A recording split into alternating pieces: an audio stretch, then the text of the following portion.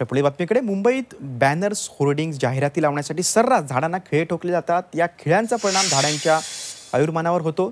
झाडांना खिळे ठोकू नये तसंच मुंबईतील झाडं खिळेमुक्त व्हावे त्यासाठी तरुणांचा एक ग्रुप खिळेमुक्त झाडं हे अभियान राबवतं। या तरुणांचं काम कसं चालतंय जाणून घेतलंय आमचे प्रतिनिधी देवेंद्र कोल्हटकर यांनी।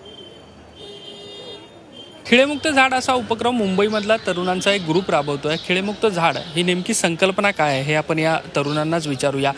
ही संकल्पना नेमकी काय आहे, अशा पद्धतीचा उपक्रम हाती घ्यावा असं का वाटलं? झाडांना सुद्धा भावना असतात, संवेदना असतात, त्यांना सुद्धा खिळे ठोकल्यानंतर त्रास होऊ शकतो। जगदीश बोस नावाचे जे पर्यावरण प्रेमी आहेत त्यांनी सर्वात पहिल्यांदा ही संकल्पना मांडली की झाडं ही सजीव असतात, तर त्यांना सुद्धा दुःख होतंय, त्यांना सुद्धा त्रास होतोय।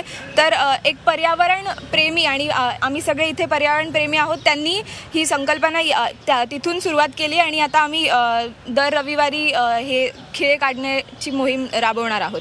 झाडाबद्दल प्रेम नाही आहे म्हणजे आता फॉर एक्झाम्पल कोणताही राजकीय पक्ष असू दे किंवा कोणतीही संस्था असू दे किंवा शॉपकीपर असू दे, ते नेहमी झाडाला बॅनर लावतात, आपल्या प्रमोशन करतात आणि खिळे तसे सोडून देतात, भले बॅनर राहो किंवा न राहो।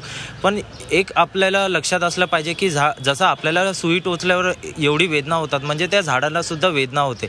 झाड कधी बोलू नाही शकत। आता दादरपासून फक्त आम्ही 3 ते 4 झाडं कव्हर केली तर आम्हाला एवढे खिळे भेटले। अजून आमची मोहीम शिवाजी पार्कचा पूर्ण रिंगणसुद्धा आहे, तर म्हणजे विचार करा आम्हाला किती खिळे भेटतील।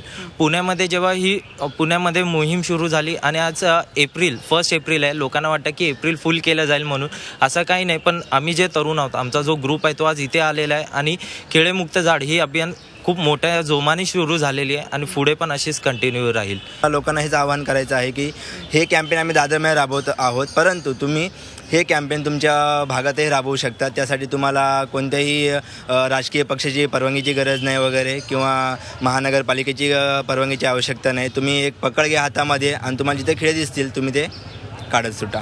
आपण असं विचार करतो की झाड हे खूप वर्ष जगतं, त्याला काही तुम्ही खिळे जरी ठोकले तरी त्याला काही प्रॉब्लेम होत नाही, परंतु तो बोलू शकत नाही। याच्याने काय होतं, झाडांचं आयुर्मान हे कमी होत असतं, परंतु ते कमी होणारं आयुर्मान हे एकदम संत पद्धतीने असतं, ते आपल्याला कळत नाही। तर हीच शोकांतिक आहे की झाडांनाही त्रास होतो आणि त्यांचं आयुर्मान हे त्याच्याने कमी होत असतं।